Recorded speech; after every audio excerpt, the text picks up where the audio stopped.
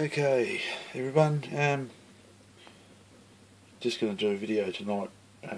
Hopefully, we'll get it done in the 15 minutes. I can sort of show you with me doing a few things. Is the base. I've got to get this one done tonight so I can concentrate on a couple other videos that I've got to finish off. So, what we're going to do is going to be making a base from a picture frame. Components of a picture frame. So, picture frame there. So what I've done is I've got a piece of cardboard. Now, as you can see, I've already started doing a few things to this. We want a fairly thick piece of cardboard which is reasonably grainy. Now, what I've noticed on a couple of the pictures I've seen of these Israeli sort of runways and stuff, they were done in like concrete blocks. So just basically did a quick grid. It doesn't have to be completely perfect, and what we'll do is we'll firstly we'll start scribing the lines. So what I normally do is lay my ruler down the line like such to there, and then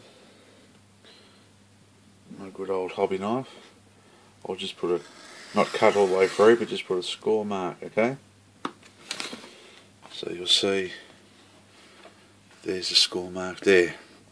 Now, I explained earlier in one of the videos, see how this is an old hobby knife, it's got part of the tip broken away. So what we'll do is we'll use this now as a scribe. So we use the knife upside down, put the ruler back to where we were, and then just a couple of scribe marks, not all the way through. All we want to do is just make the hole a bit better. And there it is there. Now see how it's gone a little bit torn and grainy? Don't worry about that yet. That's just all part of the process that we're going to be working on. But anyway, I'll finish this one off and I'll get back to you.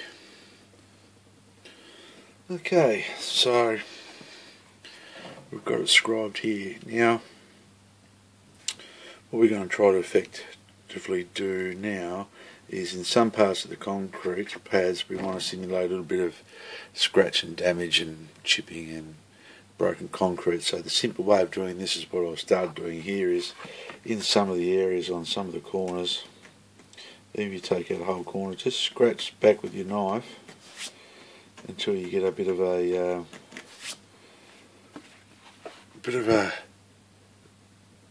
broken look, so it looks a bit jagged and rough.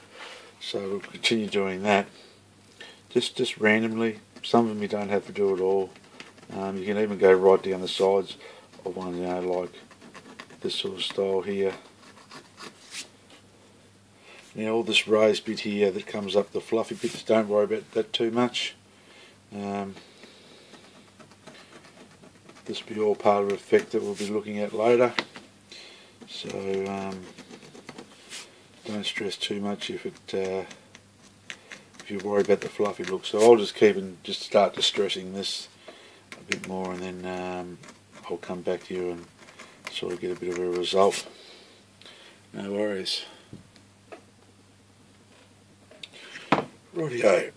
So we've got our distressed concrete with some tattered edges and things, and put a few things in here to replicate cracks in the concrete. Now, when you do cracks in the concrete, I just use the sharp point of the hobby knife and sort of draw it into the cardboard. But you'll notice on a lot of concrete, the crack will start where the concrete has been broken for some reason. So if you're going to put a crack like this one through here, make sure that you put like a distress mark or some chipping in the concrete for a reason for it to crack. I've delaminated this one altogether just to add a bit of texture and some contours in the colour that you'll see later on. So what we'll do now is just let me do this bit here, and don't be scared to give it a good old roughen up, you know what I mean? Rip a bit into it in a few spots. So what I'll do now is I will get some floor polish. You can use watered down PVA glue and just a big brush, and what we'll do is I've got a really big brush. I put it away. Like a nice big brush, and we'll go over all this that we've done, the cardboard, and we'll paint the long life floor polish on. Now I find it better to paint it on with a paintbrush than with the airbrush, just so we get a good consistency, and want some sort of enough for it to soak into the cardboard a little bit. So I'll keep going with this, and I'll be back to you when I finish. Rightio, so we got it painted. Now this is not the base colour, but what we've done with this is it's going to act as a sealer. But you'll notice when you start putting it on how the cardboard soaks up a lot of the long life floor polish straight away. This will stop the paint, otherwise we'll put heaps and heaps of paint. It's cheaper to buy floor polish than what it is paint. So, but you can see now with the contrast in the textures and some of the broken lines, and you'll notice when we start brushing it down that if you sort of tease some parts up the concrete, which we will use to act as like bits of grass or moss or whatever, pieces are sticking up too far, just brush them down. Just work because it'll go quite soft, so just work the paper to how you would like the effect. The cardboard will have a tendency to want to roll up, so make sure you keep it flat. So we'll just let that dry, and then what we'll do then is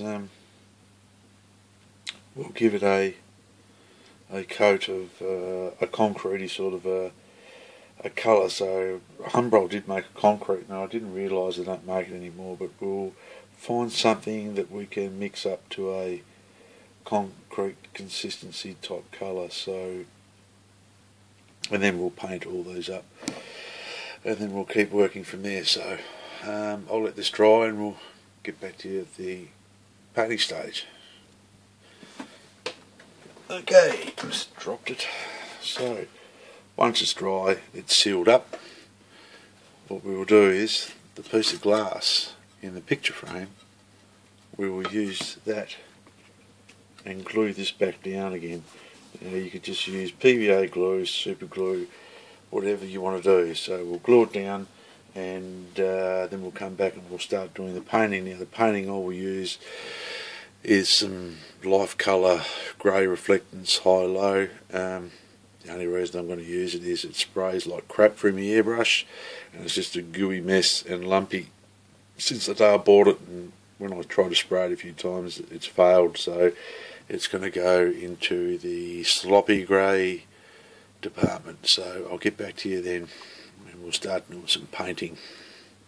But don't forget, glue it down.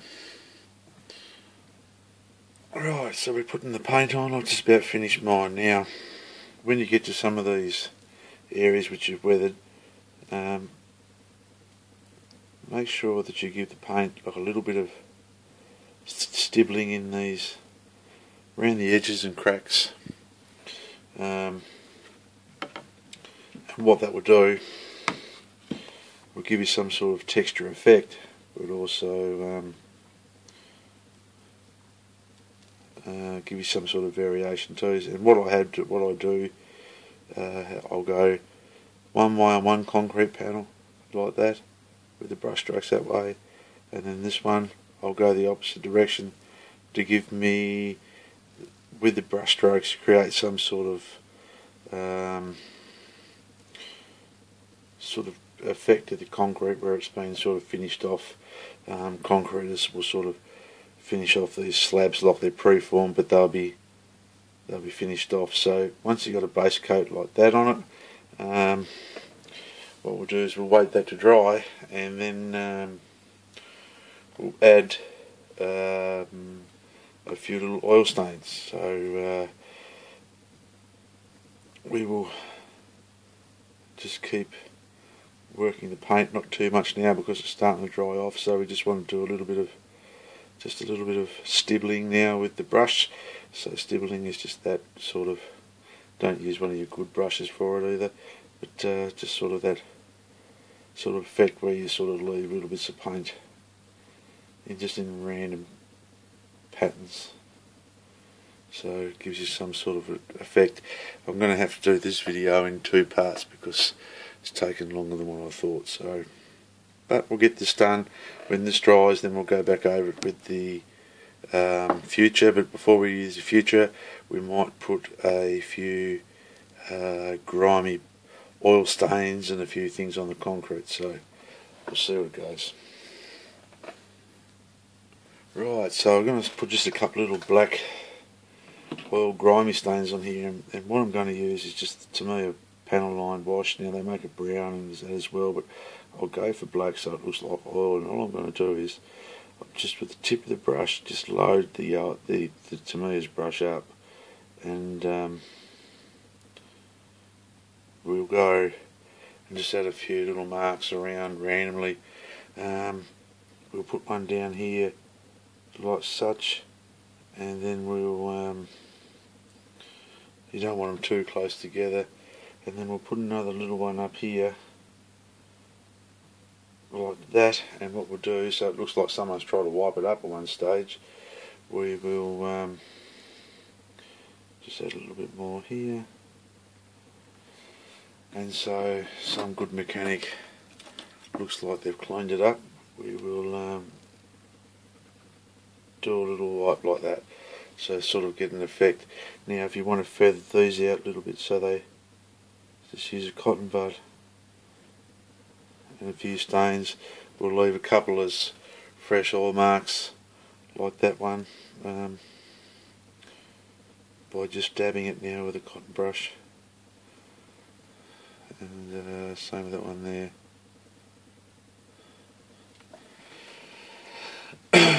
They should dry out, and we'll seal those everything over again with a coat of future or floor polish. Rightio, so what I'll do now is, in a little old lolly thing, I mixed up some acrylic Humbrol 29, which comes in a little starter set, so I find these little things still quite handy.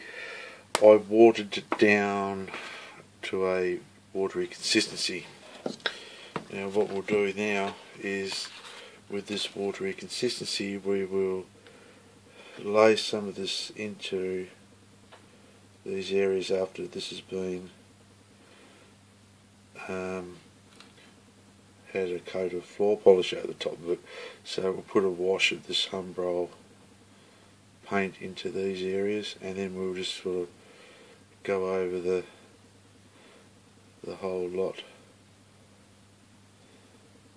So give it a wash, and just work some of it into the cracks. So I'll keep working on that, and then I'll get back to you with the result. That's if I like it. No worries. Yeah, so after we do a little bit of just dry brushing and just scrubbing in the lighter shades back again that we first started with, we're sort of starting to get a little bit of effect. The distressed look's starting to come up, and the only other thing we can do now is, once we put a flat coat on it, we can put like little bits of tufts of grass or whatever in there, and the cracks and everything. So I'm sorry that it took about a bit longer than I thought. So take care, model hard, and stay tuned for part 2.